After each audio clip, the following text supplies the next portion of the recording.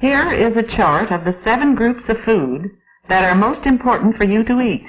They are called bodybuilding or foundation food. Sal Health Committee at River School. She is using the chart and some food cutouts to plan a healthful dinner.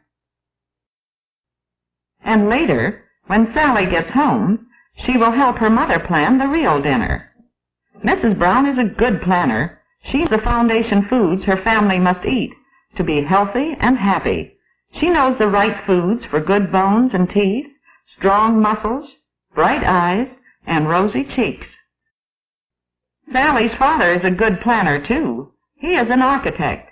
He plans buildings, and he has told Sally and her brother Jim that building a strong, healthy body is like building a strong, beautiful building.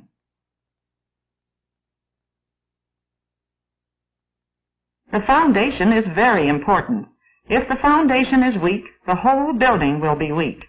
Concrete must have just the right amount of sand, gravel, and cement, so it will be strong. Then workers must build a strong frame on the foundation before finishers can make the building complete and beautiful.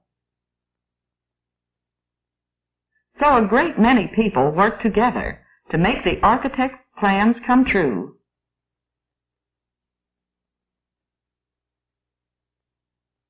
Mrs. Brown does not work alone either when she plans meals. Many people work to provide the foundation foods her family needs. Farmers must raise the vegetables, fruits, and grains.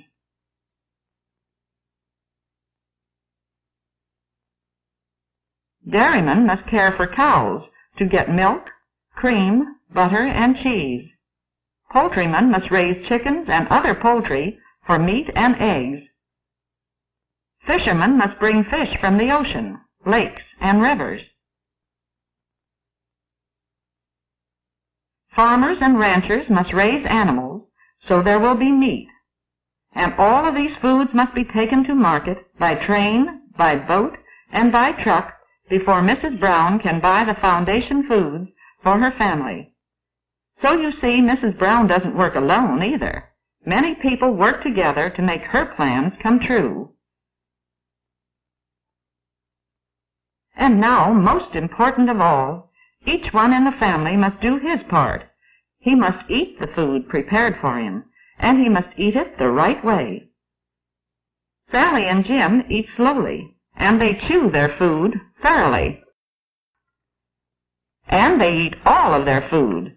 Sally and Jim are good members of the Clean Plate Club. Yes, Mr. Brown is a member, too. He's president of the Clean Plate Club at the Brown's house. Mrs. Brown learns how to plan meals from reading and from television and the radio. There is a great deal to learn. But these 7 groups of foods are the important ones for you to learn and to remember.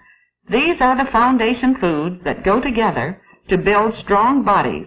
Remember to eat some food from each group every day. In the first group, there are leafy, green, and yellow vegetables. Group 2 has tomatoes, raw cabbage, and citrus fruits like oranges and lemons. Group 3 has potatoes and other vegetables and fruits not in Group 1 or 2, like beets, corn, peaches, and bananas. Milk, cheese, and ice cream are in Group 4. They help to build the good bones and teeth. Group 5 foods are builders of bone and muscle: meat, poultry, fish, eggs, dried peas, and beans. Group 6 has bread, flour, and cereal. And Group 7 has butter and fortified margarine. These are especially good for your eyes. Remember these foundation foods.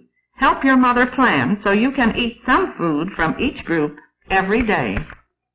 When you eat is important, too. Your body is using food all 24 hours of the day, about 12 hours of daytime, and about 12 hours of nighttime.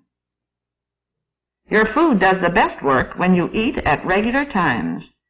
When you eat breakfast, lunch, and dinner at regular times, your food gives strength during the day and helps you get a good rest at night.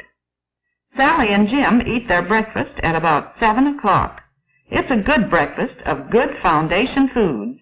Today they're having milk, cereal, poached eggs, and sliced oranges. They are starting the day right. They will be ready for a morning of work and play.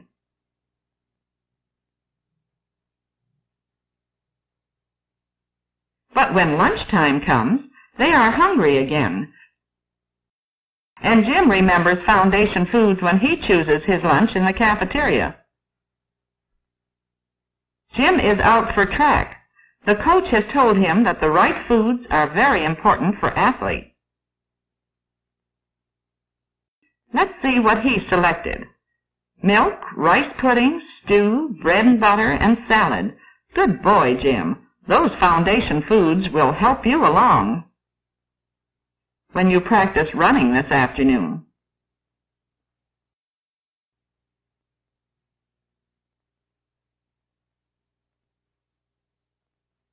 Sally gets home at 3 o'clock. Dinner isn't until 6, and Sally is hungry. But no need to worry. Sally always gets milk and fruit after school. A perfect snack. Jim starts home much later, and you can be sure that he's hungry. Yes, he certainly would like a candy bar, but he knows that sweets are pleasure foods for special times, and besides, it's too close to dinner time, even for a snack. Now, Jim, you don't have much longer to wait, and dinner is worth waiting for. Meat and vegetables, salad, bread and butter, milk and fruit cobbler, all good foundation foods.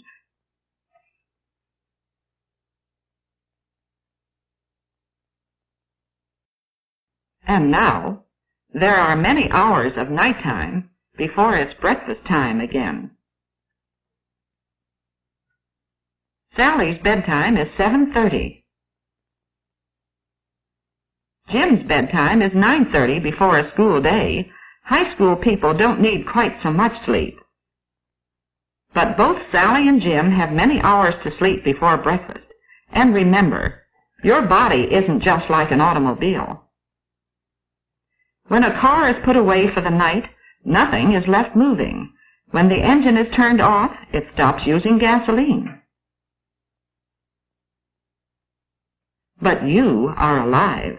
When you sleep, your body is still using food to keep you warm, to keep you breathing. Your engine keeps on running, even when you are asleep.